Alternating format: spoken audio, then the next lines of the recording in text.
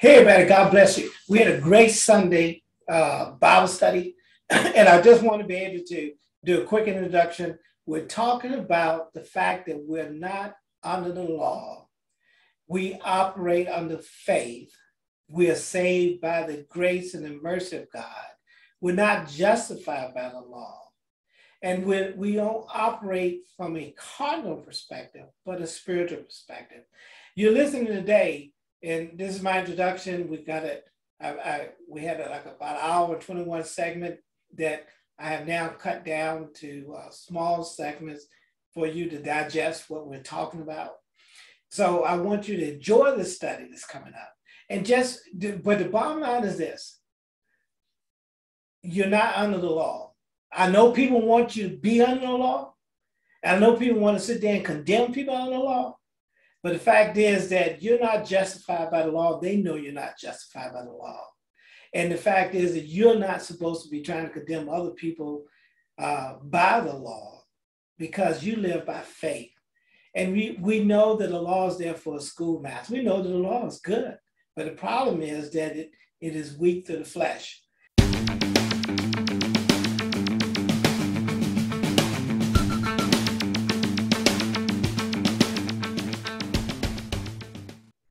Now we're cooking. Now we're working. Well, we're doing the things that need to be done, And we come early this morning, 8 o'clock. I'm a little bit off, a little bit time for getting to start the Bible study, at least for me. But let me go ahead and see if I can get this on the screen. Looking for my touchpad. Where you at? All right. Get started here. Got it. Good morning, everybody. I hope you all having a blessed day, a blessed week, praising his name, because that's really what it's all about. Glorifying his name. We have another opportunity. This is the day that the Lord has made, and we shall rejoice and be glad in it. And I say that, hallelujah. And one of the things that, thank you for those who are joining, I wanted to focus on the law. It's been I think it's been a challenge for believers. And I'm talking about believers, whether you're black or white, has been this consistency of looking at the law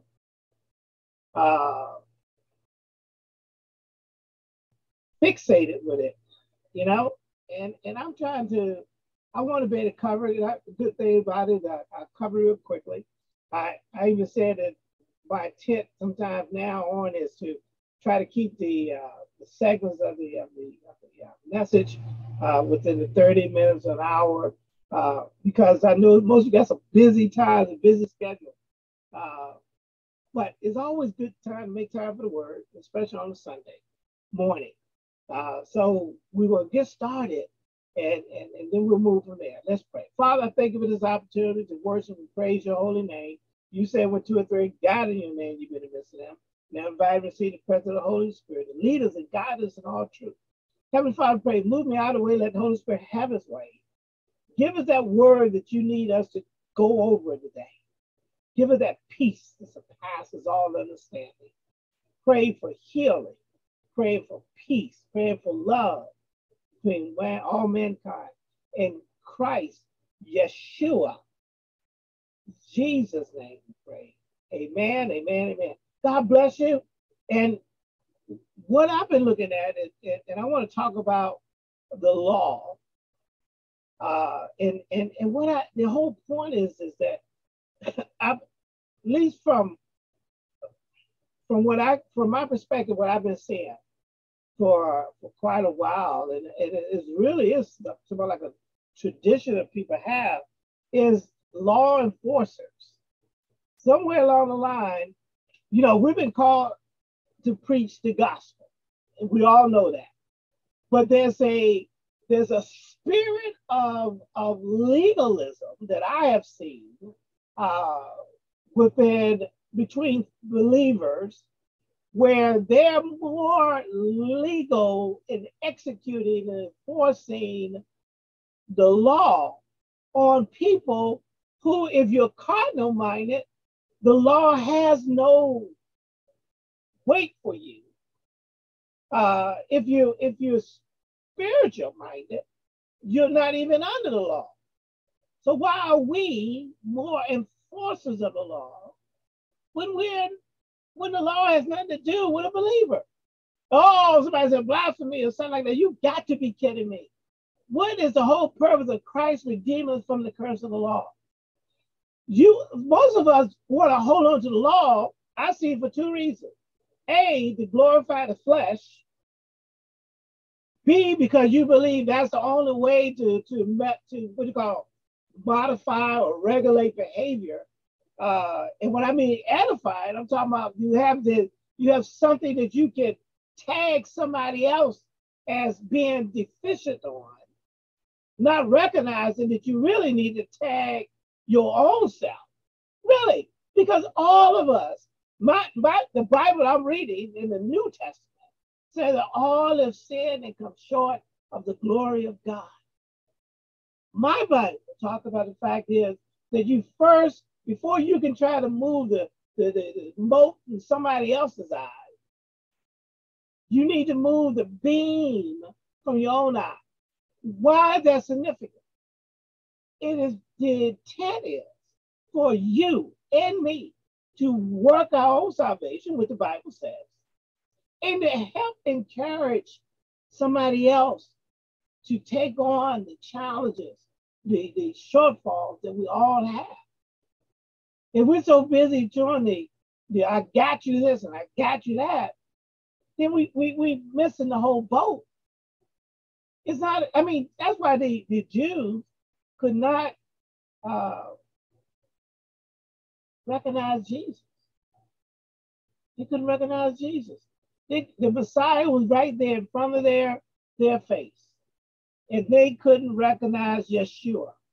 And you know the thing about it is Jesus is a transliteration, English version of Yeshua. Yeshua is the name of Christ, the Savior. It means salvation, Savior, deliverer.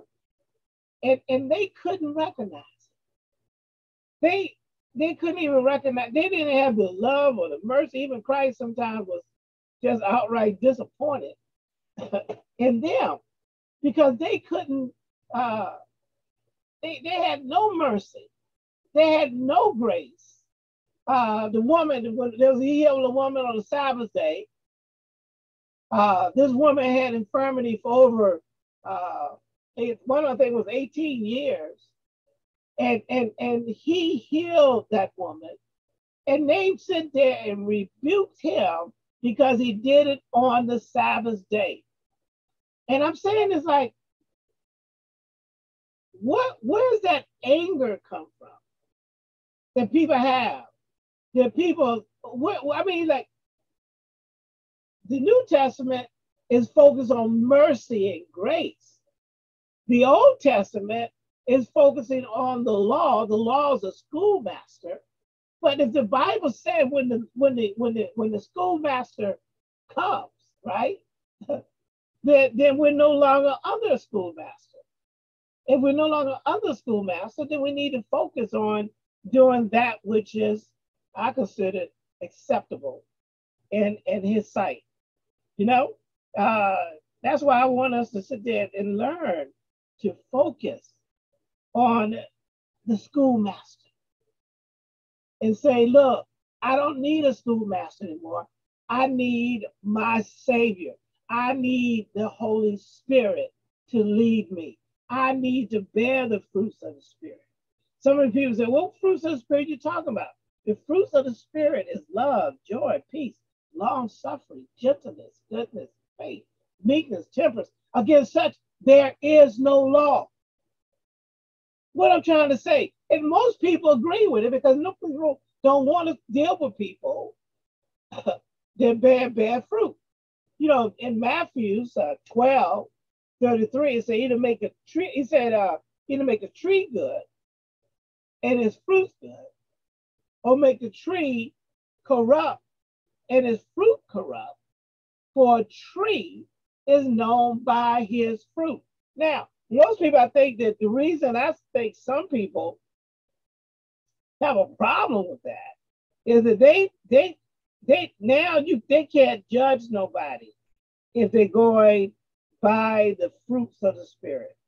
Because I think some people are focused on the judging, thinking that judging is more acceptable to be able to show you ain't got your act together. Opposed to the fact is that it's not about trying to see who got their act together. It's about lifting and edifying one another up. Is the goal, the challenge that a Christian fellow believers will have one another.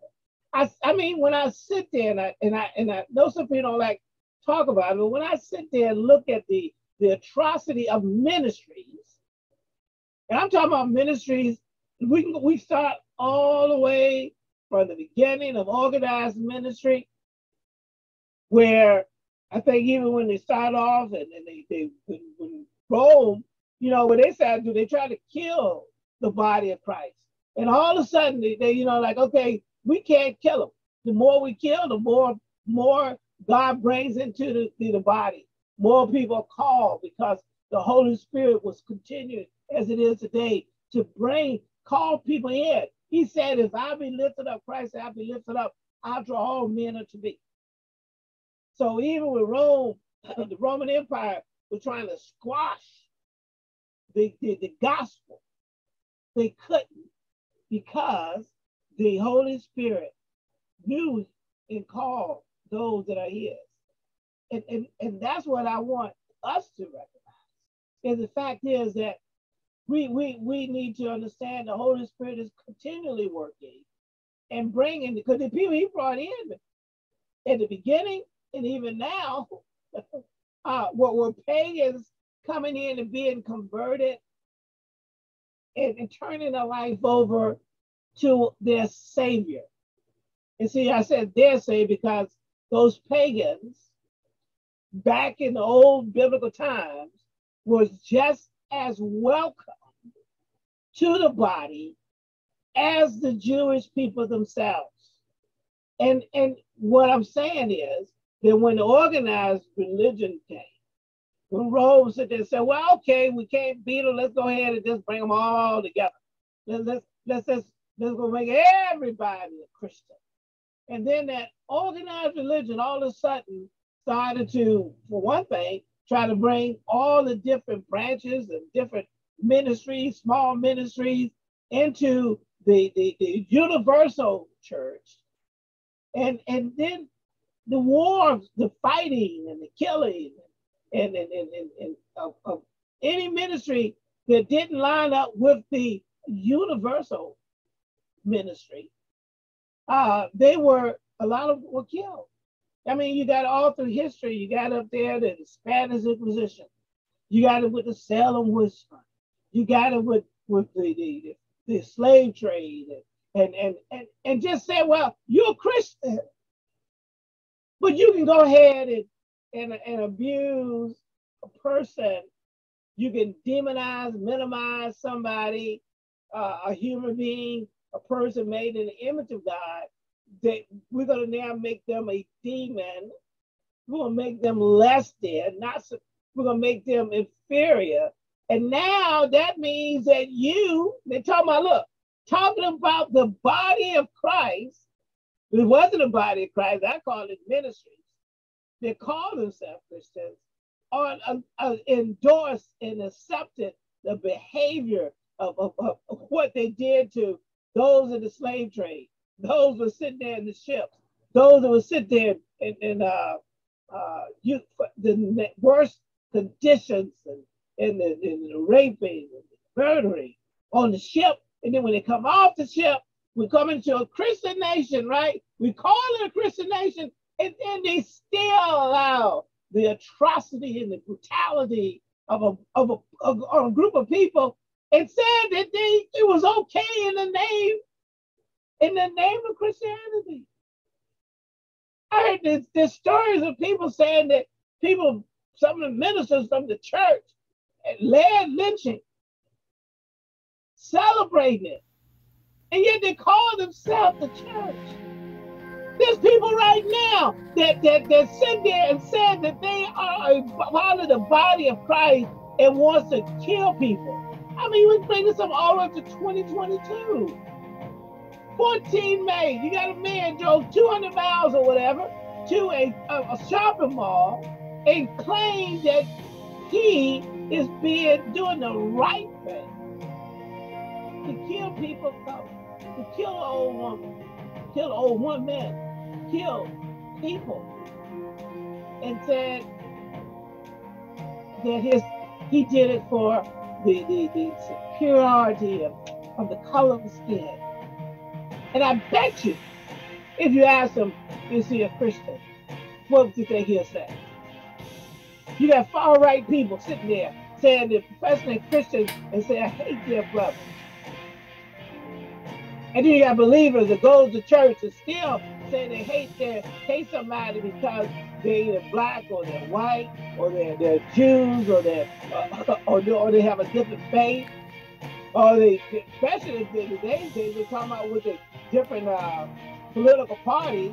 We got one party sit there and condemn an entire group of people, another political party under the name of Christianity, an entire group of people are condemned and going to hell because of their position, their platforms on abortion. And then you got another group sitting there saying other people going to hell all of a sudden because they believe in the rights and guns and they don't care about.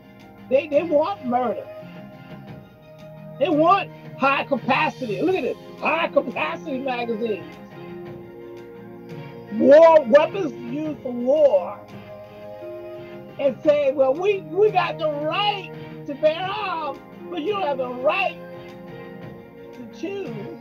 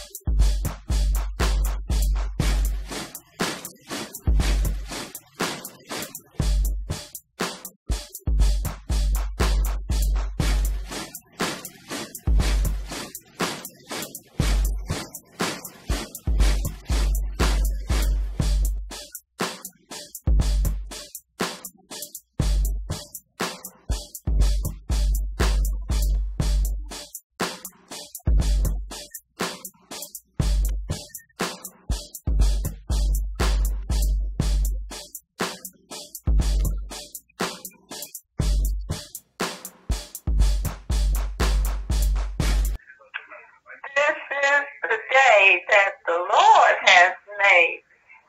We shall rejoice and be glad in it. Hallelujah, hallelujah. To God be the glory for all the good things he's done in our lives. Hallelujah, praise the Lord. Love you.